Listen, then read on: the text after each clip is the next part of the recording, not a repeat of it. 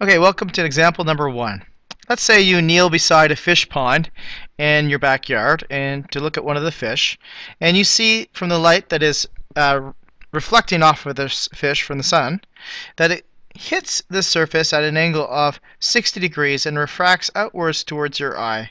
And what we're asked to find is the angle of refraction, this theta b. So this is a problem that involves Snell's law. So n1 sine theta 1 equals n2 sine theta 2. But really, theta 1 you can assume is the air, and theta 2 is the water.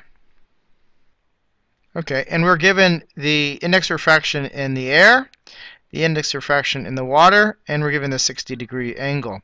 Now hopefully you realize that theta in the water, as we label here as A, is actually 90 minus 60 degrees, which is 30 degrees.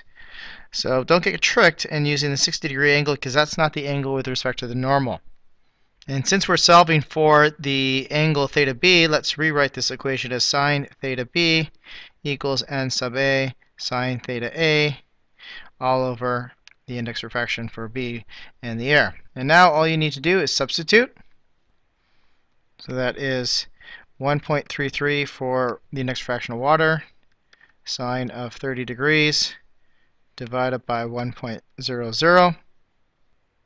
Okay, and the sine of theta b is equal to 0.665. And so if you do the arc sine of 0.665, you're going to get an angle of 41.7 degrees. And that's it for example number 1.